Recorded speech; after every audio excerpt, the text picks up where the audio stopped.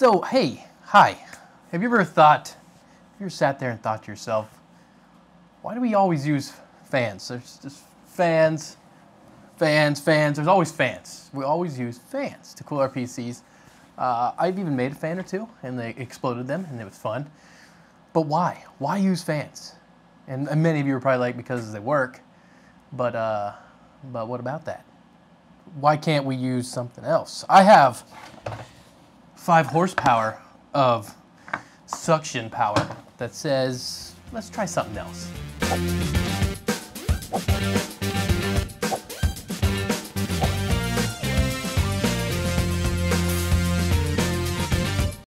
So this video is going to be kind of 2 parts. 1 part channel update, 1 part let's make something ridiculous. So let's go to the ridiculous part. So this is a shot vac. It says 5 horsepower peak performance of sucking greatness. And what I want to do here, so I'm currently running a stress test of my i7 7700K at 49 gigahertz with a 240 AIO. Just running 45 minutes to see how hot it gets. But after that, I want to try to take out all the fans, or at least unhook the ones like, well, the back one's going to come out. I'm going to take the rad fans off, take the 200mm fans in the front off, and the top fan's just going to unplug them. And we're going to try to just cool the radiator by evacuating all the air from the case with this shot vac. To do that, we're going to have to make a bracket to go on the back here that we can mount the hose to, and we'll probably have to seal up all the rest of all the holes in the case so we make sure the air is coming in the front, through the radiator, and out the back. And we're going to see how that performs. Noise might be an issue. Noise will be an issue. But anyway, that's not the point. The point is, let's have some fun, try to make something ridiculous, and tell you why it's been so long before I printed anything.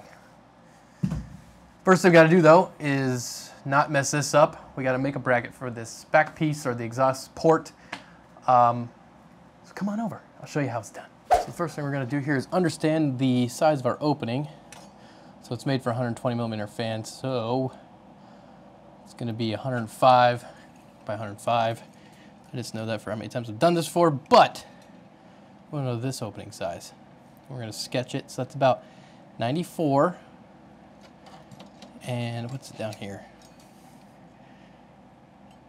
118. So we'll just go with 94 because that's kind of where our holes are going to be.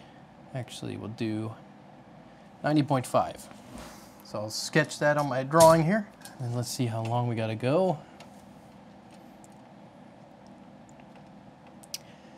Right about probably get away with 145.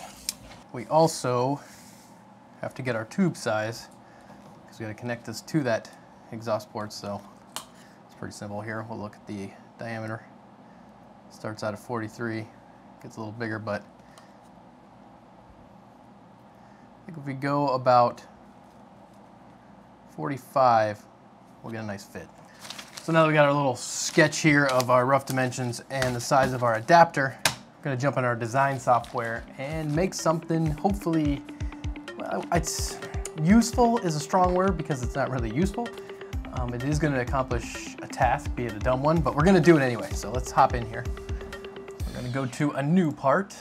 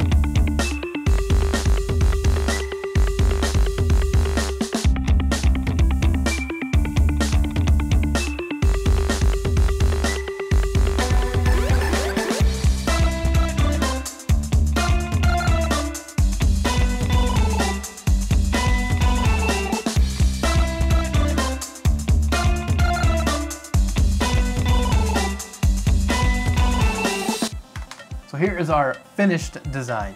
We have essentially a fancy vacuum nozzle. We are going to put this on the exhaust port. So that's our 45, or that's our 120 millimeter fan, basically size. We're gonna screw it on to the backside with normal fan screws.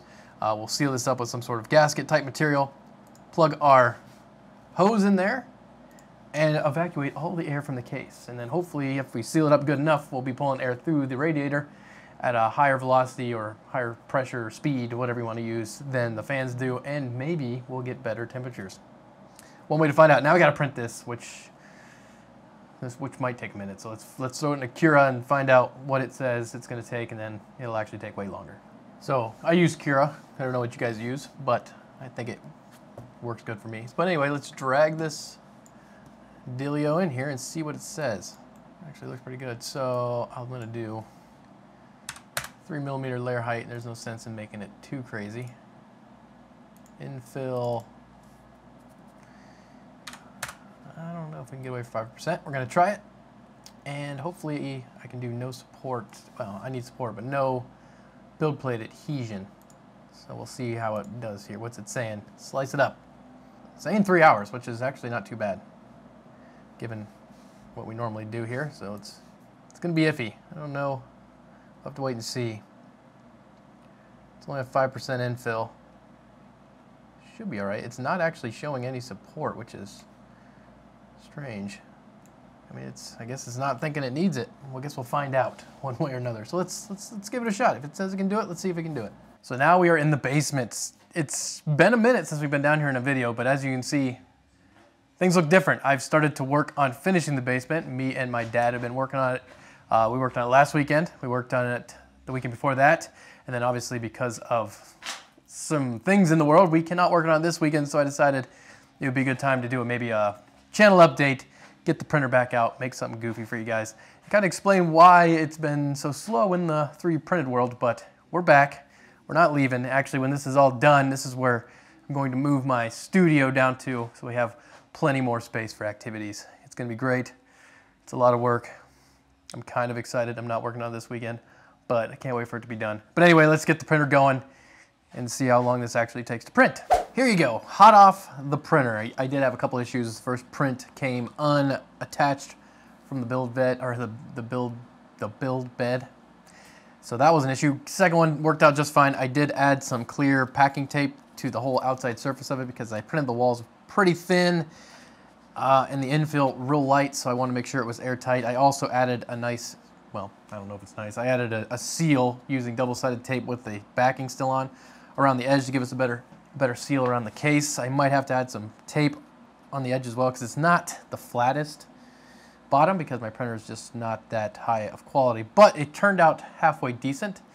We probably should make sure it fits the hose, or yeah, this won't work at all. Okay, we're good. So this fits on our shot vac hose, or our heat extraction device. And this is going to go like so, and hopefully we're going to profit. But first, I got to take off the back fan. I got to take off the radiator fans, and I got to take off the 200 millimeter intake fans, and probably seal up the case a little better so we make sure we're pulling air through the radiator like we want to, and then we'll see how it works. So let's do that.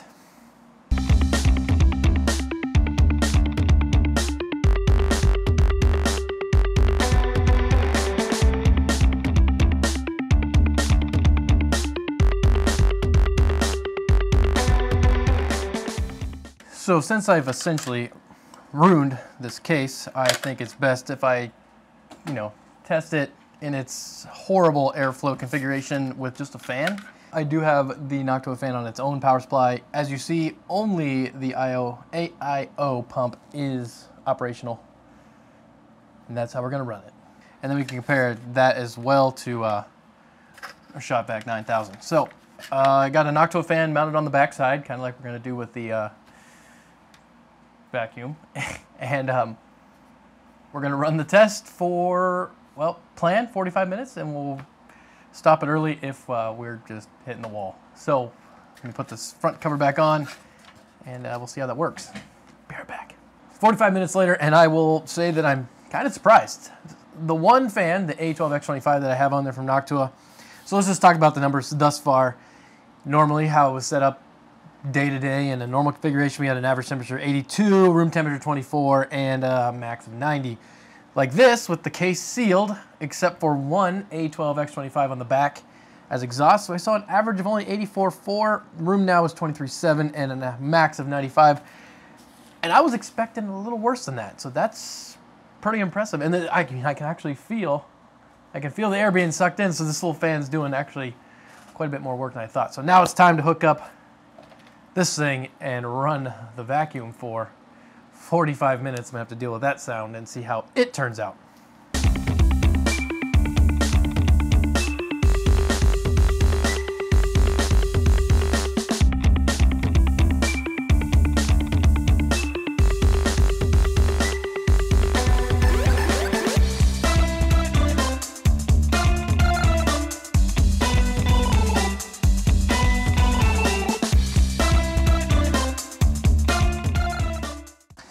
Okay, so we're good to go. We got that attached and sealed, the doors resealed.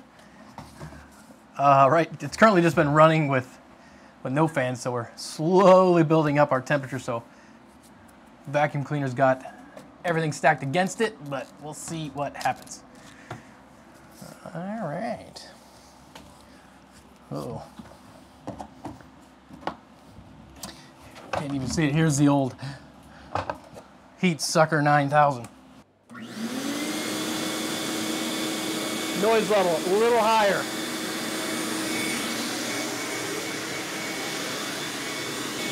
You can definitely feel some suction if you can even hear me. I think we'll let it run for a little bit.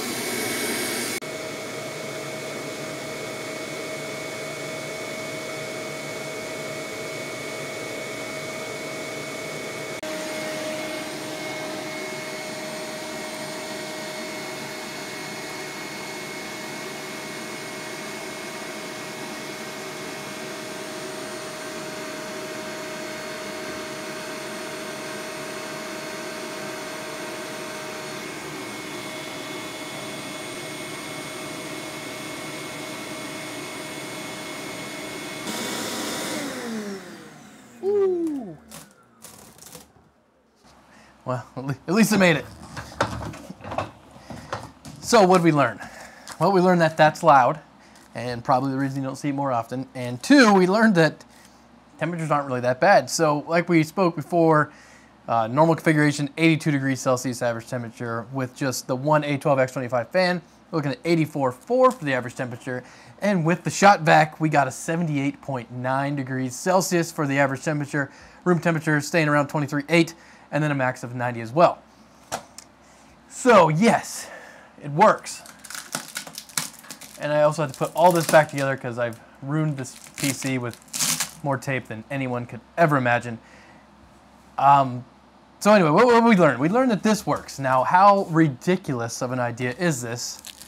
Well, on the surface, if you're gonna use a shot vac, pretty ridiculous because it's really loud and annoying, but there is a way that this could work and not drive you insane. And I'll have to go show you something in my house that maybe a lot of you have never seen before because I didn't even know it was a thing until I moved in here. So let's go out there. So this right here is a central vac. And if you haven't heard one of those, you're probably not alone because I had no idea it was a thing. But essentially, I have a nozzle here or a plug here, and then downstairs in the kitchen, I also have one, and they all go down into the basement. So we're back in the basement. And the lighting's not the greatest, but if we look right above our heads, there's a tube that sticks out of the floor. And essentially what that would do is if it was hooked up, that tube would run basically over into where all the mechanical stuff of my basement is, and you'd have essentially a shot vac in the basement. And then when you wanted to run the vacuum, you would plug into one of those nozzles, you'd turn the central vac in, it would run in the basement, and you could just vacuum, which is a suction. Now, if you were to use that in the same respects that I did upstairs with the shot vac, you could essentially pull all the heat from your PC, not heat up the room you're in, and you would not have to listen to the vacuum because it'd be way down in the basement. So essentially, you could almost have a silent operation other than the sound of air being sucked out of your case, and you could probably still hear a hum in the basement depending on how big your house is. But if I actually had my central vac, which I don't, and it was actually hooked up rather than just the tubing going through the walls, we could do what I just did and have good temperatures and silent operations and benefit. The room wouldn't heat up, and that room upstairs that I'm in heats up quite a lot, given how small it is with all the PCs in it. So yes, it was a project done just because it's funny, but in the end, if I had the proper equipment in my basement, it would actually be useful. So thank you guys for watching. As if always, if you have a nifty or strange project you want to see me do, leave me a comment down below. And hopefully eventually we'll have this basement done and we'll be down here. Till next time.